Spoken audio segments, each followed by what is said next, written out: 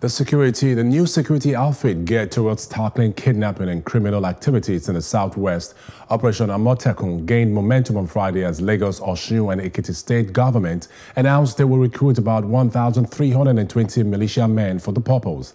The announcement came barely 2 days after Southwest governors led by Governor Rotimi Akeredolu of Ondo State inaugurated the outfit, also called Western Nigerian Security Network.